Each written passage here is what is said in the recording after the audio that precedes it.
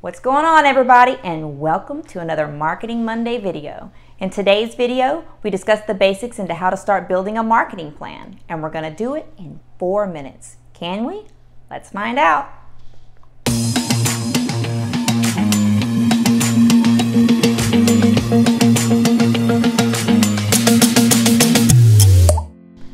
Let's start the clock now.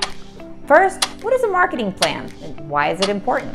It's the basic strategy on how to bring awareness to your brand, company, product, or sellables. Without it, you're relying on word of mouth to grow your business, a risky proposition. The very first step is to define your business. This is really broken down into 2 separate categories, products or services. You need to figure out what your business offers, how it benefits people, and who your ideal customer is. This can be achieved through a SWOT analysis and a customer avatar worksheet. The second consideration is platform. You need to discover where you can host the content that you develop to promote your product.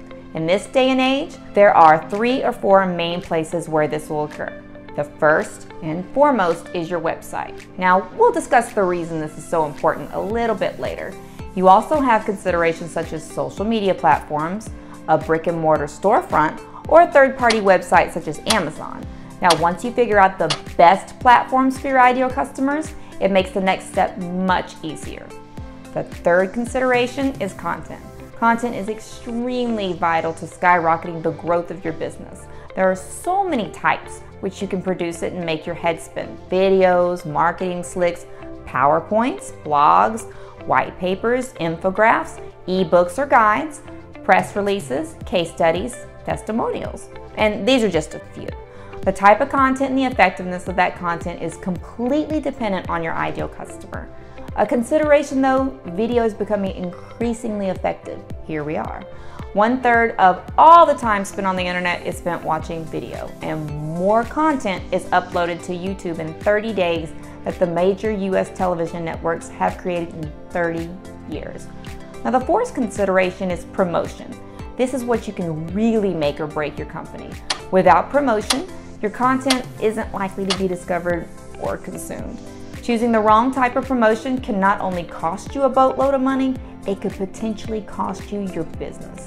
Some types of promotion are social media, paid social media, webinars, trade shows, influencer marketing, email newsletters, search engine marketing, magazines, TV, radio, podcast sponsorships.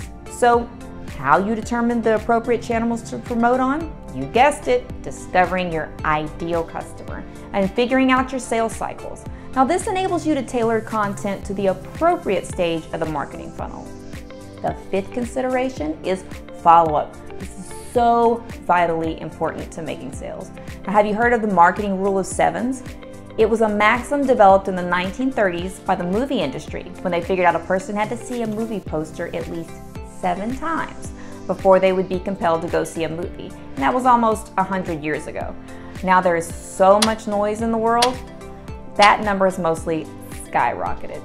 Just to give you an example, a TV commercial is considered played out when the flight reaches 2,600 cumulative gross rating points, meaning the average person in the designated market area has seen the commercial 26 times. There's several ways in which you can follow up. There's phone calls, email program, and remarketing are all good ways to achieve continued exposure. Now, the 6th consideration is analysis. I can't tell you how many businesses I've come across that don't look back on anything other than the top line to see if things were successful. Although that is the ultimate goal, there are too many micro steps along the way in which you could be hemorrhaging money. If you could make $1,000 a day or $2,000 a day, which would you choose? By assessing the effectiveness of marketing mix, you can potentially skyrocket the bottom line, which in turn allows you to reinvest into your company, develop a substantial savings account, or buy some really cool stuff. Some of the things which you need to analyze are sales deals, Google Analytics, social media accounts, CRM data, market funnel effectiveness, and time. There you have it, the absolute basics of developing a marketing plan. I came nowhere close to 4 minutes. If you learned anything, go ahead and like this video and subscribe to the channel. Do you agree with what we covered? Let us know.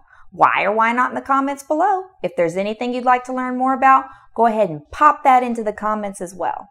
Until next Monday, I am out of here.